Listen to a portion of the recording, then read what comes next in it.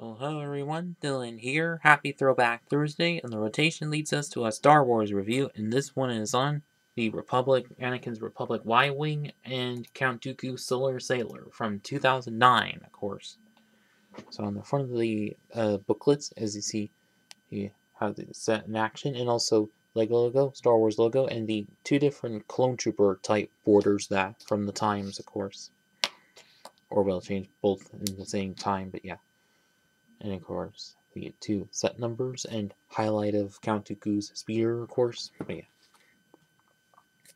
First one over to that. On the back, it's how to win on the online survey. And then have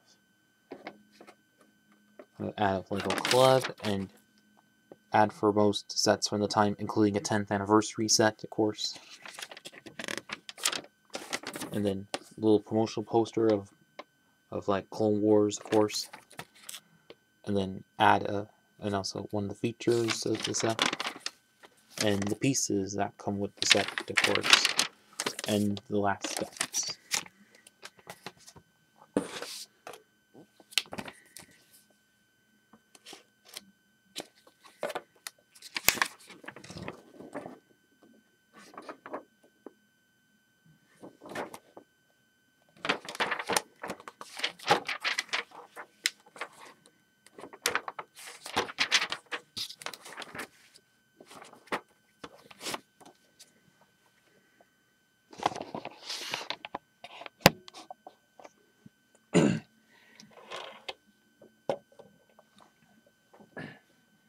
So now on to all the minifigs included with both sets.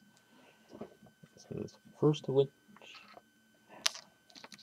out we have Count Dooku, who I believe is probably exclusive to just this one, which I think might have came in a couple other sets eventually, but I'm not sure about.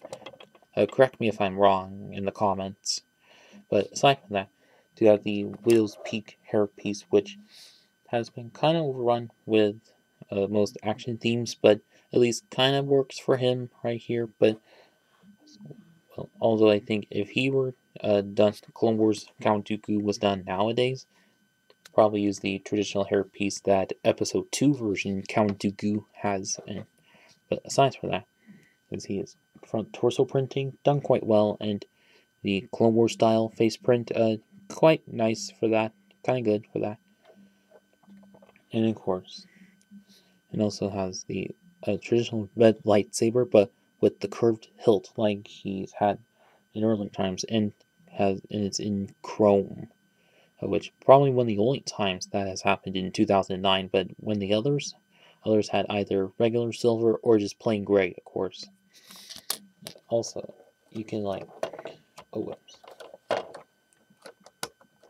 swap the hair piece, which for this dark brown hood piece, probably to fit for his Jedi cloak, of course, but yeah. And as you see, the cape kind of ruined a bit, but just how I got it went off Bricklink, of course. And next to which is the pilot droid here, which all the usual pieces of any battle droid, but in white, and also for using for a head is a skeleton leg piece. Kind of interesting how that is, but yeah. And also, what you're looking at one, but actually this set includes two of the Magna Guards, of course. Which only other set we've ever got these figs in, which previously, or the previous year, was in the Magna Guard Starfighter, so at least good to see them in another set as well. Hopefully they get to be in other sets down the line, or by now. Hopefully eventually they will. But yeah, anyways. And then next to which for Anakin's Y-Wing is to get R2-D2, but this is which the finally the new updated version, well, for 2009, but with the all silver headpiece, which they often use for these Clone War sets, and also other sets as well. And of course, after 10 years, finally updated, of course. And aside from that, the head printings, especially the top part, done quite goodly, and body printing also done good. And Next, I wish we have Anakin Skywalker, Clone Wars version, who I think did also come in Anakin's Jedi Starfighter in her previous year, and also a couple other sets as well. So not much to mention here, but also do get Ahsoka Tano, which, well, Clone Wars style, who did come in one or two sets prior to this, but aside from that,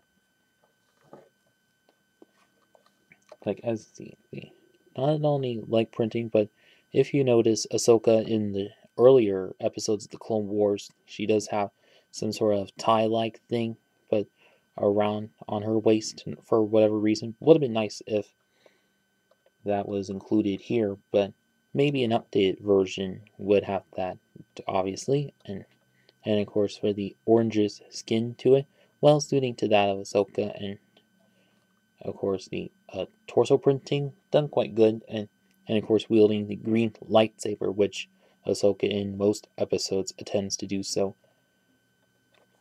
And as for her face print, which does well capture Ahsoka quite a bit. And as for the headdress piece, which I think is probably used only just for these earlier versions, and of course did get a different version for her and Shaq T in a couple years after, and then also for the extra long version in 2016 for Star Wars Rebels, and also Season 7 Clone Wars in 2020. Well, aside from that, and onto the backs of each fig, of course. Oh, whoops. There's nothing for any of them, and of course for Ahsoka's, probably the most misleading, as for the, tank top or something that she's wearing right there. So there should be some printing for that on the back part, but maybe if they do another version of Ahsoka like this, it would have that, but hey, at least that should be good, but whatever. And also, none of the figs don't have any double-sided faces, of course, but since they're earlier figures, but yeah. And that's about it with the figs. And now on to the actual sets. First off, we're for Count Dooku's Solar Sailor Witch. And of course, interesting facts is this was the only time we've ever had this particular ship. Although, fun fact, there was going to be one for the following year probably for 2002 or 3 for episode 2's release, but instead didn't happen. But instead, just wait till 2009 to have this one for Clone Wars. But yeah. So as you can see, has quite a lot of the jagged slope pieces in brown, well seen to that. And also to note is this set does contain a whole lot of stickers, as you can see, for this top bit of which does quite well. Same with the bottom part of which, and for the landing gear of which, as it's kind of resting on those jagged slopes with studs, and also a bit of those panel pieces there, and of course do swivel in and out, but on the regular squarish ones. But if it were made now with the more curved bit to it, which would have worked out just as fine. And of course, when in flight mode, to snap it in to do so. And as for the front bit of it is of how it opens up, but in the show it of course has a large golden sail that folds right out and have it sail across, of course. But also, of course, with this little bit of it, you can slip right out and attach your pilot droid minifig onto, and clip them in, and yeah, and just slide back in, of course. Oh, actually, just standing right there, kind of like he does in episode 2, of course, and does fit in nice securely, and dome piece working on that, of course. But yeah. And as for this other side of which have a couple more of those large curved slopes for that. And if you wonder what this little bit is for, is if you press on that and shoots a couple of the flip fire missiles out, of course. And of course, trans purple stud on the, nice to see there. And that's for the back part, which does have a couple of those canopy type pieces, but in solid brown, and a couple more stickers on, of course, and also the old style TIE Fighter cockpit or windshield piece, but in a solid color. Quite nice to see there, which you can definitely use for paneling if you want, but yeah. And also if you like pull them out, and also do get Count Dooku's little speeder bike, which kind of similar to that of the like sand blue version from 2002, and also at least kind of similar to the one that came on the Duon Geonosis set in 2013, but at least that one does have some better bits to it, but this one's kind of in the middle of the two, and also have a seat to put Count Dooku on, and also clip for his lightsaber, of course. Also, these back part of which not only fins to be put on like the 2013 version, but probably to have it fit better inside it, of course. But, and also, what would have been nice is if it had a clear brick or two to make it look like it's floating up, of course, which in the movie and show it does. But hopefully, if this set ever does get a remake, well, I think it probably have some of the similar features, but also with the springlet launchers, of course, and probably what else? Probably not much, but yeah. And that's about it with Count Dooku's Solar Sailor. And now on to Anakin's Republic Y-Wing, or better said, just Republic Y-Wing, of course. And of course, this interesting vehicle that we've never got to see any remakes of or anything. So even though we're used to like Rebellion Y-Wings, and of course, but although this would in this form, this coloring did also appear in one episode of Star Wars Rebels, of course, so would be nice if it were remade just for that show, or also in season 7 Clone Wars or so. And also the Bad Batch do see this, but in white and blue to suiting 501st Troopers, of course. But yeah, aside from that, this which if it were remade for that, I expect it to be this much good. But yeah, but as for the front part of it, as you can see, quite a bit thick, and also good snot techniques on both sides, and also do have those Technic bits there acting, or Technic rod or pin bits acting as front blasters, of course. And also, like most, and does have the traditional cockpit piece that the Rebellion Y-Wing and X-Wings both have. And of course, enough space to, and also a nice little control panel on there, of course. But again, enough space to fit your Anakin minifig into, of course, and close over like so.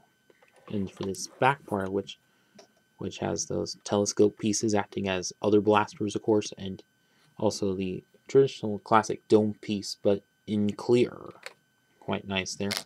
And the secondary cockpit area, which does have another control panel bit in there, of course.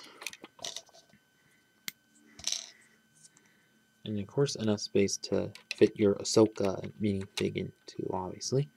And also, despite the headdress piece, it fits quite well, fits great over her. And as for this other section of which, as you can see, has a few jagged slopes on there and a little bit of greebling to there. And if you wonder what this part is for, is where you can just flip open, and it's a little empty space of which to fit their lightsabers in. And it fits in quite nice and tight, nice securely. As for the engine bits of which, good snot all over them, and also with little bit of jagged slopes acting as a good angling there. And of course, it does have a alright sticker of the Republic symbol there. And now there's very few stickers in this set, which is quite nice. And of course, dome pieces again, but in solid white.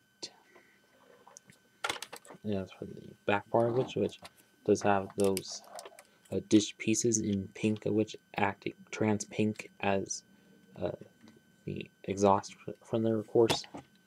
And also from the back bar, which does have the astromech droid head pieces and those grilled pieces acting as probably as ventilations. And not sure what the astromech droid head bits are for, but whatever.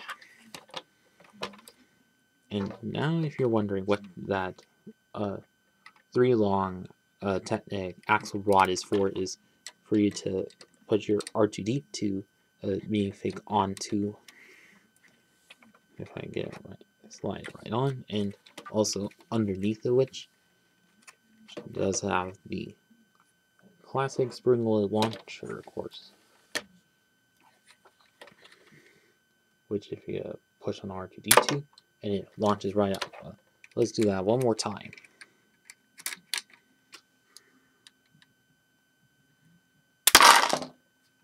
And of course, as common, these quite powerfully to shoot and whatnot. So at least nice to see it there. But I have a feeling that if it were remade, it would probably include spring-loaded launchers, of course. But at least good to see for the time being, of course. And yeah. And also, from the bottom part is what this little piece is for. Is probably to act as landing gear, but not sure how it's considered as landing gear. But although I think probably a little technic bit or something could be added there to act as another bit of landing gear, of course. But hey, maybe on a remake, if they remake it, I expect it to have that. But yeah.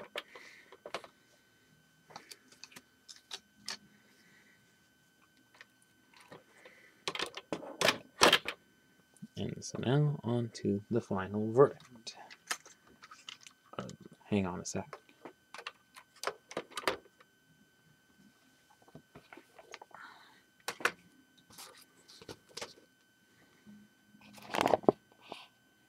Okay, so for my overall verdict, I think they have these two of which are quite cool sets for the time. Like, of course, interesting builds that we've never get to see in as others, as remakes or whatever. But also, and of course, Count Dooku exclusive to it, and also, and of course, the Magna Guards in a second time in the set, great for that.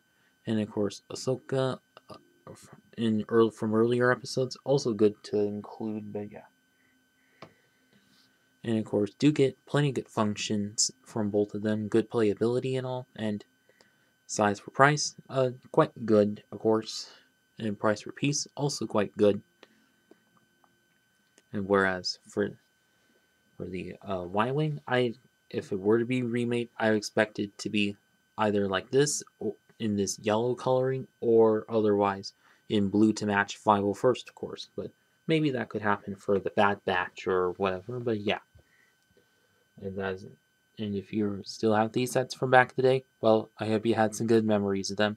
And for those of you who haven't and still have access to these sets, I'd say definitely pick them up. eBay, Bricklink, whatever.